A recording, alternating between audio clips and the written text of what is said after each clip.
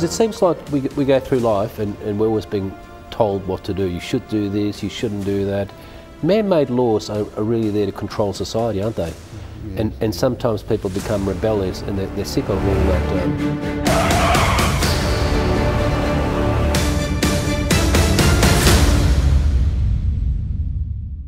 Good evening, Australia. Welcome to the show, Tough Times TV with Michael Kuzilny. Thank you very much for the pleasure of your company. And life gets interesting, doesn't it? I know a lot of people viewing are going through some difficult issues, a lot of addictions in Western society, a lot of people on drugs, on ice. That's a real epidemic. A lot of people splitting up. I don't know why so many people are bluing these days, but everyone's splitting up, you know. They live together, and then once they get married, for some reason, the first 12 months, you know, the family lawyers are cleaning up. Anyway, enough about that. A great man, Andreasen, on the couch. About 18 months ago, he decided he's going to stop mucking up and getting in trouble with the law. He was just sick of all that. It's 20 years behind bars, and he's a terrific fella, and he's got a good story to share. A good story to share, Jason. How was the drive down? Good, thanks, mate. Yourself? Where do you live now? Bannockburn, mate. Yeah, where's that again? It's about 25 mile out of Geelong. And you've got a good heart because you're helping some bloke there who's he's handicapped or something, isn't he? Yeah, that's the landlord, mate. Yeah, so he's got a few disabilities and mental issues. Encouraged from the good old ice. It's you know, an epidemic at the moment. Yeah. When you first went to prison, Jason, ice wasn't around, was it? No, there's no such thing, mate. No? No, 1988 I think it was. So, yeah. Huh? In 1988. And you were never a heroin addict or? No. What was your first, tell us about the serious crimes. You know, we didn't discuss that last time, but... Serious crimes, armed robberies. The most serious was armed robberies, yeah. Yeah. Never killed anybody? Wow. No. No? No. You can't recall? No. No. But Jason, some people say our prison system is pretty, it's not that... Pointless. It's not that harsh, you know. So to end up in prison, we've got to do some pretty bad stuff, don't we? Yes, of course. So there was a continuous, you were hanging around with the wrong troops, yeah? Yeah, with the wrong boys, yeah. Yeah. Yeah, 16, I guess. Started knocking out the wrong guys and, you know, handed guns and stuff. And yeah. You know, yeah. Was it fun in those days? Yeah. Yeah? No. Because isn't it amazing, folks, how some people, you know, they go to private schools, they end up becoming accountants, you know, doctors and lawyers and, you know, teachers and the path we take and the environment we spend in, all of a sudden other people go down Jason's path. But it's all a learning lesson, isn't it? It is. Mum, you had a good growing up? Normal? Good growing up. Yeah, well, you know, normal. Yeah. I suppose today everything's normal, isn't it? Yeah. Yeah. But you seem very happy now with all your exercise and everything. You're training hard? No, not really. Just, you know, yeah. Are you happy today? Yeah, it's been a long day, Mike. So we're both a bit tired, bro, aren't we? Yeah, a bit tired today. Yeah. I like the way, it's like we've known each other for a long time, but I saw him at Dandenong Court a few weeks ago, and there was a young fella there who was a bit of a gangster, you know. He was selling eyes and he was bluing with his girlfriend, and he had $5,000 cash in his pocket, which he didn't pay for my legal fee. He said he was broke, like most of my clients. But I told the barbarian to go outside and give him a bit of an attitude adjustment. Sometimes I think young blokes have attitude problems. Someone needs to come along and give them an attitude adjustment. You had a bit of a chat to him outside, didn't you? Yeah, young Jono, mate. Yeah. You can't do much for him, you know. Can't do much? He's got his own, I guess, his own direction, you know. Yeah. Because it seems like we go through life and we're always being told what to do. You should do this, you shouldn't do that. Man-made laws are really there to control society, aren't they? Yes, and sometimes people become rebellious and they're sick of all that being told what to do all the time, you know? No one likes being told what to do. No. You know, rarely do people say, just be yourself, Jason Andreasen, just be yourself, you know? Yeah, well, there's a lot out there that can't be themselves, Mike, unfortunately. No. You know. But you must have done a lot of self-development in prison, Jason, you know. What did you study there? Well, I studied fitness instructor, this, that, I guess, you know, warehousing. And there's a lot of stuff you can study in there, which is, you know, only, you know, limited, of course. We can't get to university and stuff. But No. It's quite an amazing journey you've had, isn't it? It's quite bizarre. You speak to some people and they say, oh, I've lived in England for 10 years, I've lived in South Africa for 15 years, and you say you've lived in a prison environment for 20 years. Yeah. Yeah, and you're still so wholesome. Was there ever a point when you thought, oh, I'm sick of this stuff, how do you escape out of this joint? Yeah. Yeah? Yeah, I guess so, yeah. You've got to wake up to yourself sooner or later. Yeah. Either inside or outside, you know. Statistically, it's between 28 and 32, the change age. So, you know... what is it? Between 28 and 32, you know. That's when you change, is it? You decide to, yeah. Yeah. You know, see if you're going to be or you're not going to be, so, you know. When you're doing the armed robs, obviously you get away with some and you get caught for some, and you get a bit of cash, you know? And we go to the casinos, we have a good life. Was there a few sort of months or a few years when you're cashed up and you just lived like the wolf on Wall Street? No. No? No. Gee, you weren't a very good armed robber then. Well, I didn't do it for personal gain. I just done it to pay the bills, so, you know. Oh, just to pay the bills? Yeah, mum's bills, yeah. So they were just small, you didn't get much? You know. Well, you know, undisclosed amounts, you know. But with the undisclosed amounts though, you know, did you have that lifestyle, that lavish lifestyle like we see on the Sopranos, you know? If they choose to, I guess, you know. Did you do it? No. No? No, it's overrated. So what did you do with all the cash? I think the movies make it overrated, don't they? Yeah. They do? Yeah, they do, yeah. Too much bullshit. Yeah. So what did you do with the money? Like, how did you have fun? I'm trying to get into your mind how you sort of had fun. You know, it's like a little kid stealing. Like I remember I went to Myers years ago and I found these balloons in this little drawer. You know, these party balloons, and I knocked off a few. You know. Good fun. Yeah. Yeah. Gives you that sort of joy. Yo-yo strings was my first, just by the way. Yo-yo strings. Yeah. And then it sort of escalated. Yeah. What's the worst thing you ever did, Jason Andreasen? The worst thing I ever did. Be honest with your brother here. Armed robbery is probably the worst thing I could do. Yeah? Yeah. Describe. Solo stick up, you know. By yourself? Yeah, by myself. Yeah, all the times, 5 times I was by myself. Didn't trust anyone? Don't take hostages, you know. No? Yeah. Don't, you know. I won't do time with holding hands with anyone, so, you know. No, by yourself? Yeah, by myself, yeah. So it takes brazen, you know, it takes balls to do that sort of stuff by yourself. We might talk about your growing up. But it just teaches you to be, I guess, to back in the days when it was. We might talk about back in the days. We'll be back very shortly with Jason Andreasen. It's a very interesting interview. Don't go away.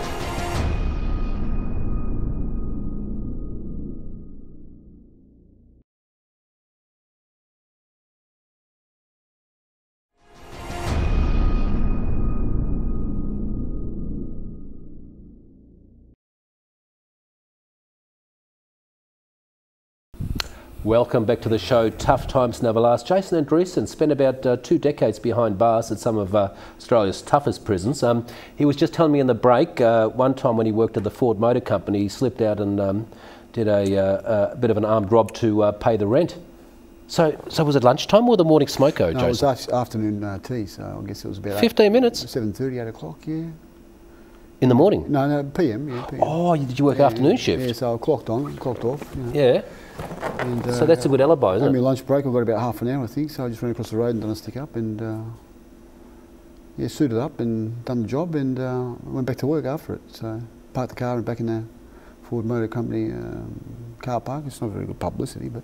No. No. No, it's not good publicity, but it's you got away with it. And then you did a few of these. And well, I was only 16 and a half then, so you were just a young fella. A bit of a big noter then. But then you progressed. Yeah. To bigger jobs. Yeah. But then the constabulary would come and knock on the door. It always happened, didn't it? Yeah, 6 weeks later I was in Adelaide actually, and I was working for the show, so I drove his truck back from Adelaide and they arrested me, I think it was just, outside my cousin's place. I was driving this big massive truck in one of the side shows, and I was 17 without a licence, driving trucks and stuff, you know, and yeah, I got arrested there and I went to jail. So did you ever put up a big fight? Ever on the run? Look, I'm not. Look, there's no point in fighting something you've done, I guess, is there? No, I don't know. You must surrender to the fact that you're Must guilty. surrender? You know, I think if the police are good enough to catch you, I must be good enough to admit the crime, I reckon. Right. I think it's only honourable, isn't it? I think so. Yeah, it's like a game of chasey, I guess. Yeah. Yeah. Well, to me it is. Yeah. That's a very honourable way to look at it, Jason. Oh, I'm not going to waste the time. So No. if they're good enough to, click on, well, I'm good enough to click off. So But then you'd go inside. Yeah. You'd have some fancy schmancy lawyer. You'd pay him a bit of... No, Rob Starry or someone like that might...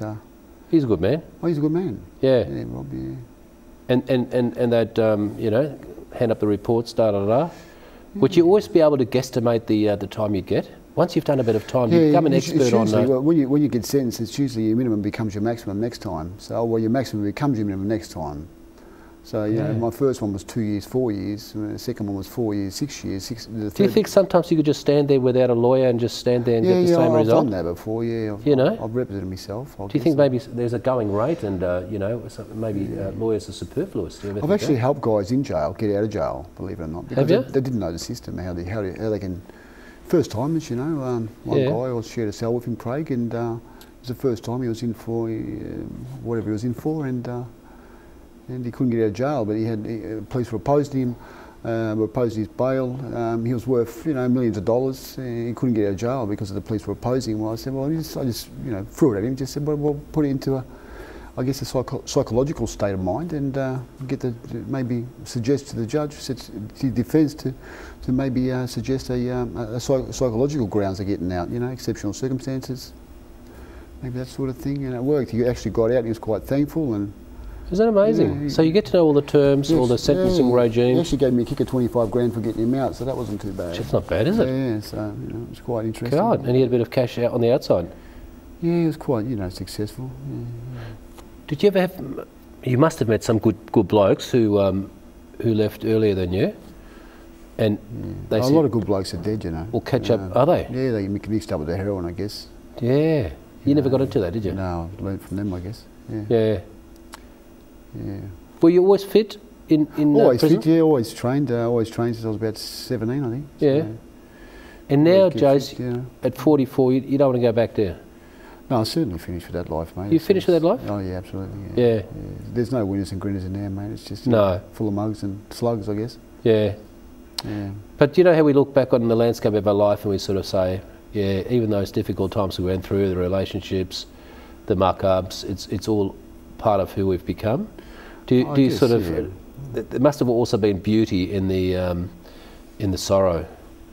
Yeah. I've met some fantastic people, Mike. So they're not all bad people in jail. No. They've got stories to tell. No, we had a priest here one time, and he killed his wife. Because she had an affair with another priest, and he called it a. He never mentioned the word murder, but he was called mercy.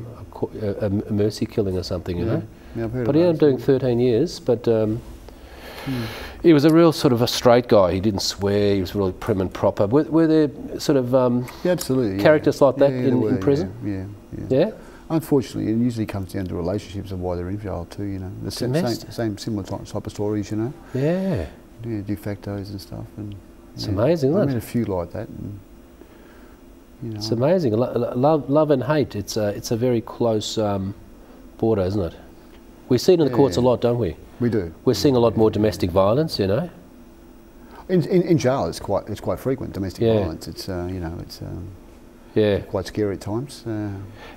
Was there many blokes who were still married and their wives came to visit on a regular basis, or did you find absolutely, yeah. Yeah.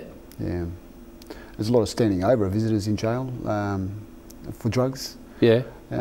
People go and visit their partners or something in jail, and they find out they're being stood over, and unfortunately it happens for drugs. People are getting drugs sent to their houses, and their visitors are bringing it in. It's really sad.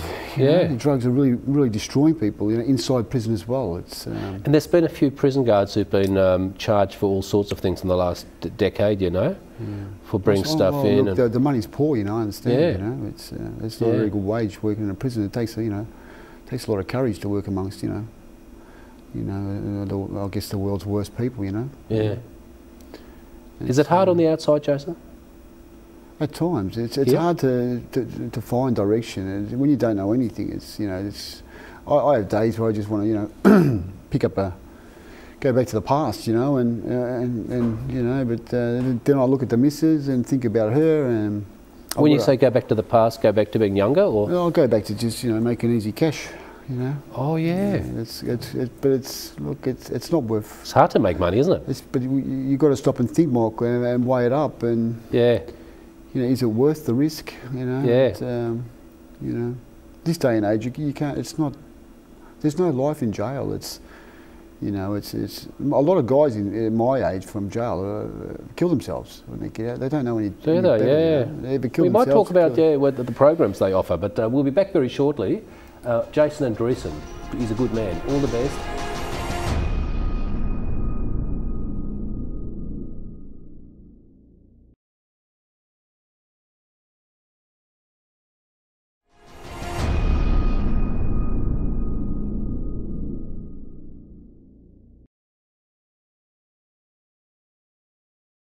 Welcome back. Thank you for the pleasure of your company. Jason Andreasen telling us about his life behind bars, 2 decades.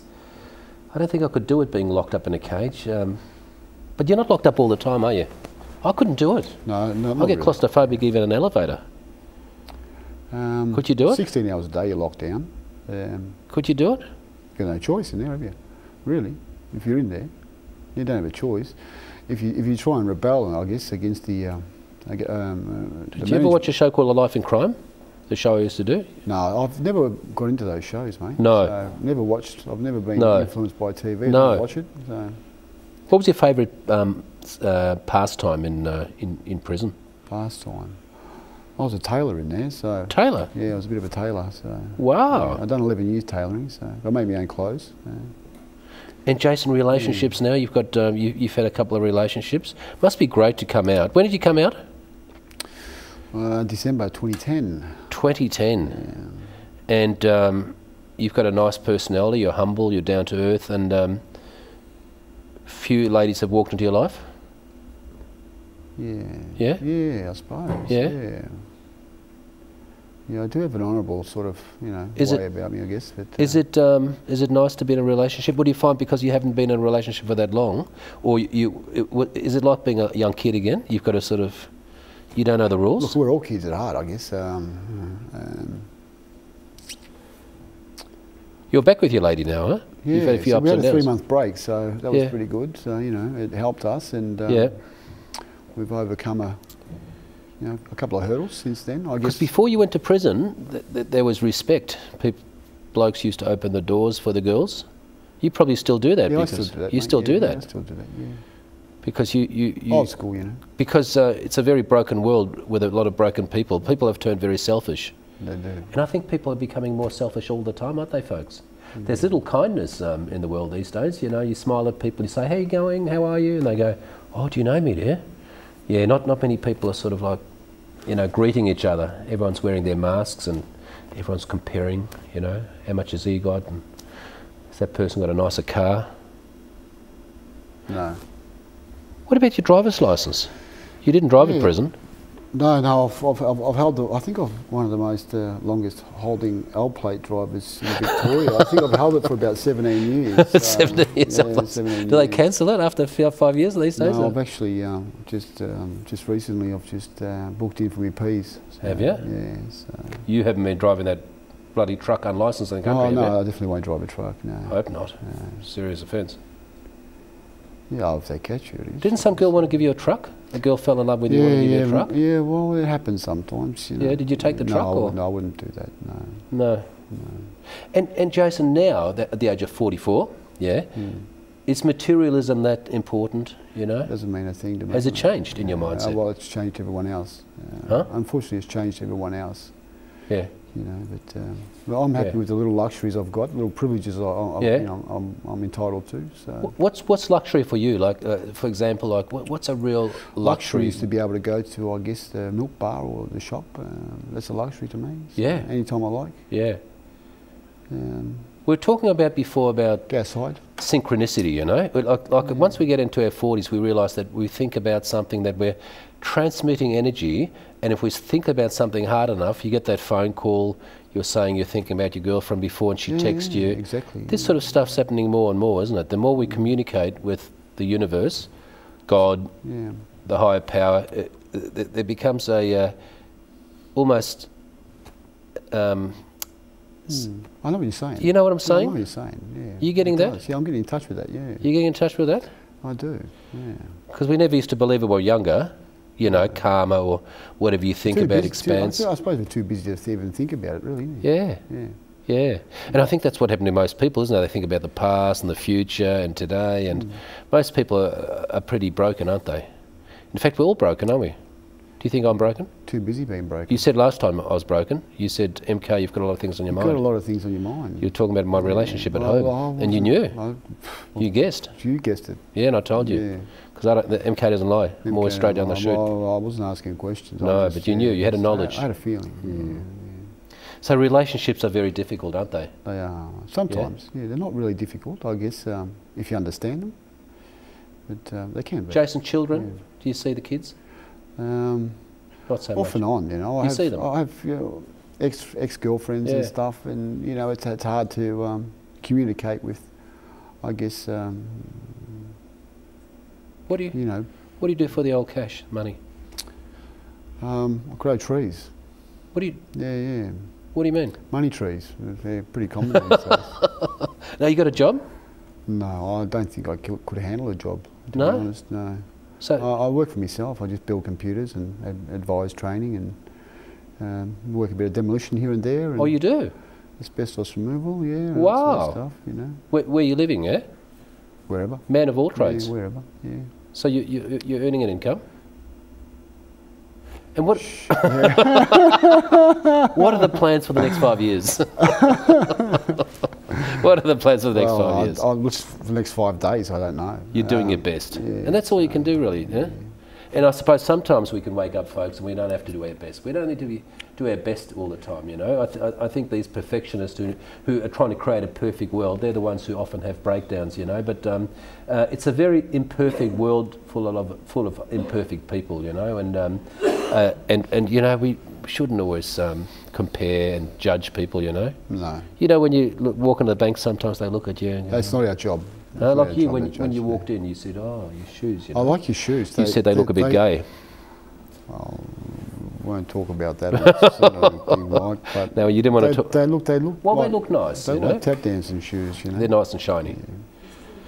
What's your advice to the people, the young gangsters out there selling ice, manufacturing ice? You know, just they've been watching too many of these underworld movies, and they're living a, you know, they're just being crooks, and they're going to end up behind bars.